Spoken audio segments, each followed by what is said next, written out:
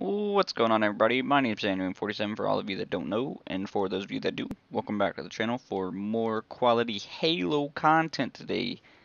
You know, yesterday we did a lot of reactions, 3 of them to be precise, but today we got 12 minutes of Halo Infinite multiplayer footage, more so like with context than yesterday. So I thought that I would give my 2 cents and we would get a little bit of a an overview of the overview, I guess you could say.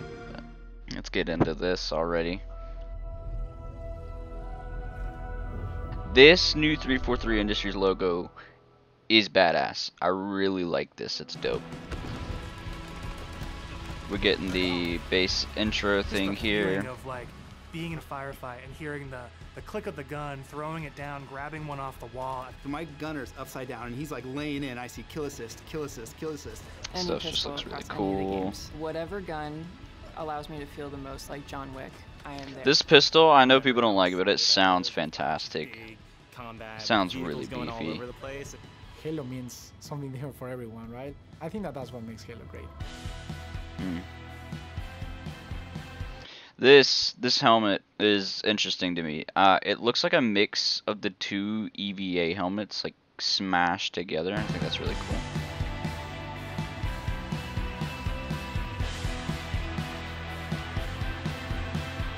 Well, what is Halo multiplayer? And for me, it boils down to this tight arena style combat and big team battle, this wide open, vehicle infused kind of combat. We're taking that awesome legacy or classic Halo combat experience and modernizing it in ways that'll feel fresh to old players and really exciting to new players. We're going to give you great ways to customize your Spartan, really make your super soldier your own, and we're kicking off a journey, an experience that's going to evolve month to month, season to season, year after year.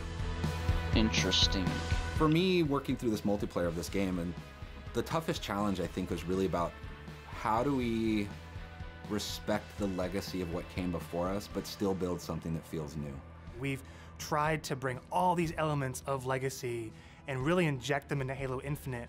Not just like I love how they really focus on like the original trilogy. They don't really say anything about 4 and 5, which I think kind of sucks. As well as an iteration of where Halo can go next. Oh, and okay, this is interesting right here. So the little blue guy in the right corner, that's an interesting helmet. I don't think we've seen that anywhere else. It might be the first helmet, just a different visor color, but I could be totally wrong. But this is also the color thing. So like the colors are out. Red versus blue, no. You could see it there. It was just outlines. You got the Mark V there. The vision of Arena was see that bullpup is just crazy fast. Fair. It was all about earning every. Okay, this right here. This is really interesting too. So it looks like, I'm assuming all guns have this, but the Smart Link from Halo 5 is just a lot less egregious here. See it zoom out here in a second. Yeah, there it is. Earning everything, every kill you get. Going back to like what is the blood spatter there. Couldn't exactly tell if that guy shot the grenade and that's what blew it up. Maybe. Great. Halo. Okay, this is cool. So this right here, I can't tell if this is the intro or if they're in like theater, because like in the bottom it looks like theater, but then it also looks like that's just the multiplayer like Slayer like 50-50 scoreboard. I don't know. Around, it's about scavenging, it's about finding new toys and kind of developing your playstyle as you run through the match. I don't understand why that dude didn't get the kill there. Like, why did they show that? He just picked it up, shot, and somebody else got the kill. is the sandbox. Like, the sandbox is Halo. Correct. When we set out to look at Halo Infinite from a high level and the direction of what it is, there's lots of exciting things there because we really wanted to push what are the things that are true to Halo. Okay, what are the this, things that fans... the bubble wall thing is interesting to me. I'm going to replay it here, but like, look at the way he throws this grenade, right? Phases the wall out and then he starts shooting at it, because like the few things that we've seen, it makes it look like there's a hole in the middle, kind of just like a literal barricade, but it's not. I don't know if grenades just go through it or what. Equipment is back, but equipment is kind of has a bigger voice than ever before. We ask questions to ourselves of if you could go after a power weapon to get a bunch of kills, would you do that, or would you go and get grapple to make sure that you swing yourself to the other side of the map? That grapple is going to be so useful. Like, there's going to be people using so many different ways. It's going to be nuts. Tactics for teams to coordinate around. the exciting the wall combinatory too. Like nature that's just of, that's crazy. you know, this But like it build looked like versus he this was shooting build, at it. how Like this so is you can interactive. shoot at it Like, one this side. was super Okay, amazing. this. A lot of people don't notice this. The dude literally uses the rappel thing or whatever it is, the Uno reverse. He uses it to jump. That's sick. How the Like power-ups that play, like is the I'm super classic excited power-ups, like about that the overshield and most. the active camouflage. For this title, what we're looking at, what we're excited for, is you pick that up and you choose when you activate it. It goes This into your inventory. If you is haven't used really it, interesting. if someone kills you in multiplayer, you drop that overshield, and then they could take it, use it for themselves. That to me is very legacy, but we took the equipment side of it. Yeah, I agree with him here. Like that is an interesting concept. I wonder if there's a way that you can like see that people are holding an armor ability. I think that's kind of important. The vehicles, we went in and decided to invest a lot in the systems. When I take damage in my Warthog, my You wheels get the can vehicle blown damage off, here. can get blown off. There's We've different known about this aspects for a of while the now, vehicle but it that does sounds change really how cool. my vehicle handles now, and that's something that's brand new. The other thing we added to that is like this doomsday mechanic. So when you And hit this this was talked threshold, the about vehicle catches fire, before Halo 2 came out. you've got a certain amount of health or a I don't certain think it amount of actually time, made it and into you the gotta choose what game you wanna though. do with the last But yeah, minutes of you've this got vehicle. both health and a got a timer once it cousin starts to catching it, on fire which is before the the thing blows Razorback. up. You can't just run Back around has with it. this like multi-storage This compartment is that you can cool. put a lot of stuff into. So if you want to put like detached turrets, power weapons, The detached, fusion I don't coils, understand that. objectives, and that is what's really making the Razorback kick a lot of butt in MP and campaign. Because here he says specifically an MP and campaign, not forge or custom. So like you can put things on this for all intents and purposes, Scout Hog in the game while you're playing it. That's just badass. The levels define pace for the game, how frantic it is, and they define that iconic fantasy for players as they're entering that match. What do they want to do? The chopper. And what type of experience are they hoping to have? What kind of combat, what kind of dance floor is there available to have that combat? The grapples like so, it merges so well with like swords and stuff specifically. That's sick. Experiencing the full extent of the sandbox of Halo in just one match, right? Like you see the vehicles, the weapons, the equipment. We really Okay, I'm gonna pause it here. This for Late Night Halo's video on it needs to be better. I just thought that was kind of funny. wanted to take that kind of concept, those feels you had, you know, playing the No playing spinning, the no previous nothing. games, and just turn the volume up. Vehicles are no longer just spawning. at This bases okay. anymore. I'm gonna go ahead and reverse a little slower so maybe you can see it. But no, that there's a freaking shield there. There's a shield in front of the gunner on that thing. We have Pelicans That's gonna delivering be them, interesting. and we have a commander in your ear telling you that Pelicans are gonna be I dropping think she's off literally these just vehicles. replacing Palmer. We have Halo 2 style. Hope there's like a Halo legitimate weapon reason pods for that it, fall from the and if she sky does to die, resupply it's at the least field. badass. That's where it makes I know a it lot of feel people hate her, like, but like a real battlefield, and it's very exciting. This is not just more players. This is just. I'm kind of worried certain about them like just beautiful letting sense of everyone know they're sci-fi dropping off chaos. vehicles though. I mean, we'll have to play it. We'll have to see in the insider flights. The but- announcer is your big gameplay moments, your game modes, just like the way it was before. Personal Damn, AI sound is effect really a gets me reflection and every time. information for the player. Oh, I'm so excited for this. So if a player grabs They a did this in flag, Titanfall your too, and this is personal just AI an gonna tell you extension, to, but you know, better. Get that thing back to base. and It's give better you for some, new like, players, too. moment-to-moment updates. Oh, okay. This is like a subtle sound. You hear that? There is a beep when you take it. That's also going to be Each one of interesting. those are different voices, so that players can find the one that fits their personality and their mood the best. They add the sense of like me as a Spartan being That's how you get immersed. more important, and That's for us sick. in multiplayer, it is really about becoming a Spartan. Like you got to your do the Spartan. tutorial in order You to are get you it, but inside I of mean the it's Halo pretty universe. obvious. The body of customization content. Okay, that we have this on day one this right here. ensures that there will be You got your armor coating. Like look at all that. And the armor core, that specifically to me stands out. Also the helmet attachments and stuff, but like the armor core, what is that? millions Why is it of focusing on the middle? customization Because you can see it here combinations for too. Spartans on the Because he battlefield. goes into That it includes later. Things like armor coatings, armor emblems, various armor effects, down to the individual armor pieces. So your shoulders, your gloves, your knee pads, Yeah, just your like helmet, reach. your visor, your helmet But now you can do attachments. gloves and Then stuff you look too. at weapons, and we've got a whole slew of customization offerings there. Okay, this is interesting. You got your weapon bench. I'm assuming to customize your weapons and stuff, your vehicle bay for the same thing, body, that. But what is presentation? Do you have emotes and stuff? Their vehicles have a huge pool of customizations too. We support customization in the game. Players can do the same thing on Halo Waypoint. This is cool. You could do this in 5. I really liked it, but it looks even better here. The player also customizes the Spartan, the soldier inside the suit. We want the Spartan to represent the player as much as possible. They can change their body type and their voice, as well as choose prosthetics for the first time. See, this is kind of disingenuous here, because, like, when he said that, I got really excited, thinking that you could, like, actually make your face and stuff underneath, but, like, it's really just your arms and legs and the voice. It is an added, you couldn't do that in Reach, and it is more here, but saying you can customize a character underneath is kind of, like I said, disingenuous, but that's just me. Coatings offer us a unique opportunity to craft some hyper-polished looks and let you express yourself in ways you've never been able to before. So we're coming at this from a player-first mentality. So what that means is that there's no random loot in this. There's no loot boxes. It's very important to us that everyone understands exactly how they unlock customization content.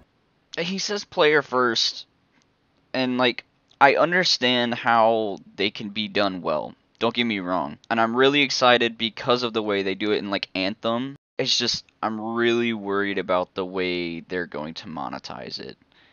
Like, if they don't have at least one armor coating that you can unlock for every regular color you could have in Reach or 4, then that's just going to be that. It's going to piss so many people off, including myself. Like, you have to at least have some free armor coatings for every color that you could get in the original Halo games. I mean, you just got to do. And we have a variety of places where they can do that. First off is the Battle Pass. The Halo Battle Pass will is how every fucking Battle Pass should do their Battle Passes, I swear. In future seasons, you can purchase old Battle Passes as well as the current Battle Pass and choose which Battle Pass to put your progression towards.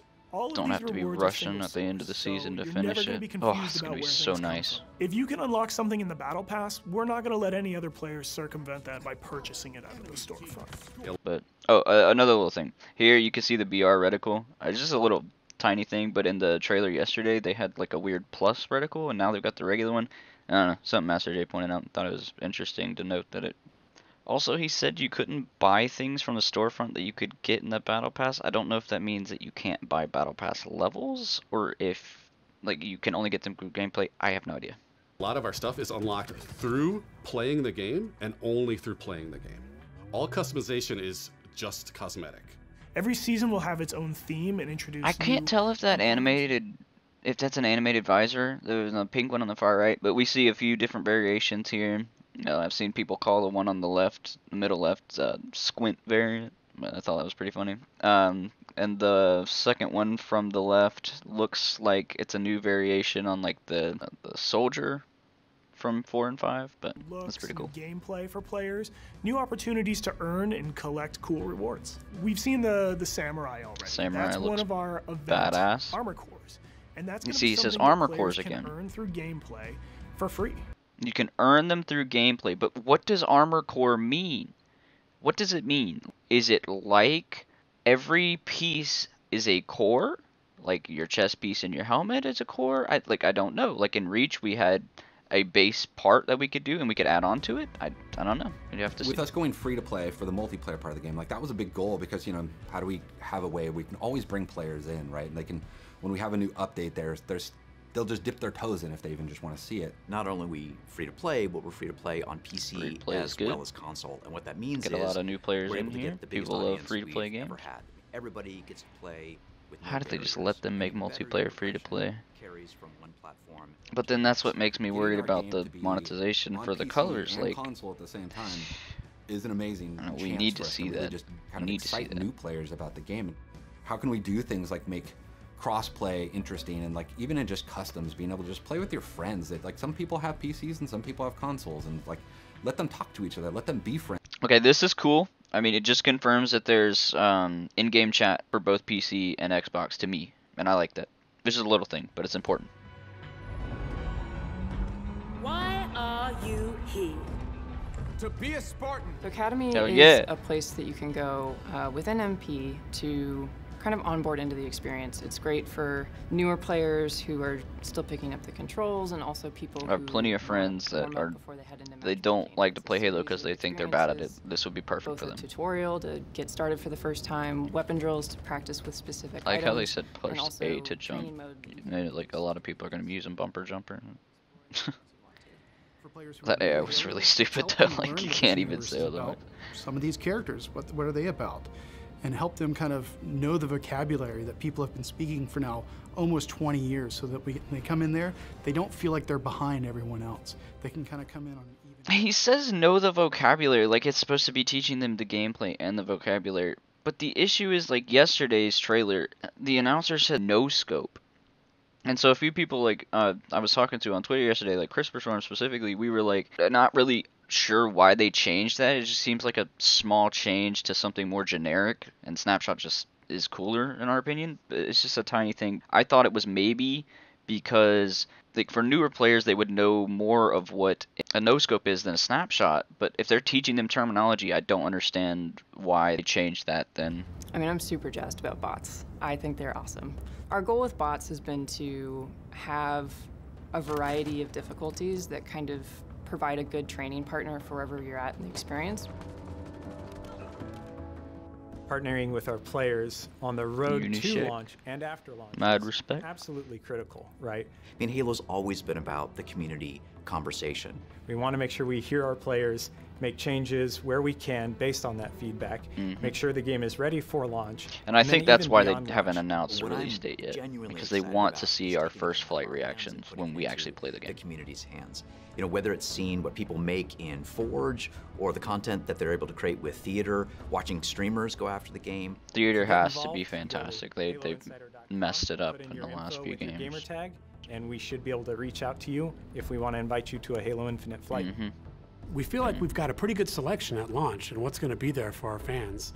And this isn't going to be something. See, he says selection, and I don't know if he's talking about select game modes, select weapons, or both, because it seems like he's definitely talking about at least weapons and equipment. New maps, new modes, new ways to customize your Spartan. Launch is just the beginning. Now we're just going to be able to talk, interact more frequently, and that's just going to be great. That is the future of Halo Infinite multiplayer. Thank you to the community for all their feedback over the years so far, and I'm looking forward to the road to launch, launch itself, and beyond. Yeah, me too. This is a nice little montage right here, really quick. This is interesting. You see the shock grenade there. Couldn't really tell what it did though. This, I haven't seen people talk about it. The only time we've seen an active camo pickup that I'm aware of, but I mean, that shows that it is a pickup and you can hold it and use it whenever you want. That's cool.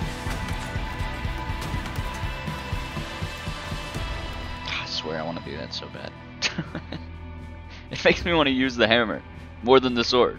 And I've always liked the sword better. I don't know. That's better. Anyways, hope you all enjoyed this video. That was my breakdown of the overview of the overview.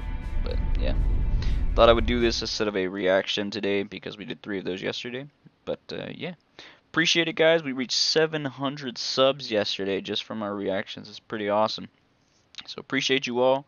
See you in the next video.